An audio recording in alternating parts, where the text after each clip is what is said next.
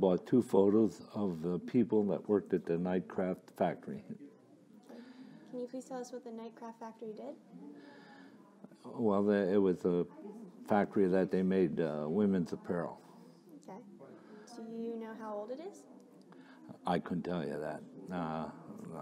It was there before I was born, so. It belonged to my aunt and uncle, who both worked there, and they both have been deceased, and I ended up with them. The Nightcraft closed, but then there was another outfit went in there and did some work, but they were only there a short time, and then it was gone. I think it was Champ Hats who made hats here. They have a factory up on Greenough Street. Okay. Okay? Thank you. Okay.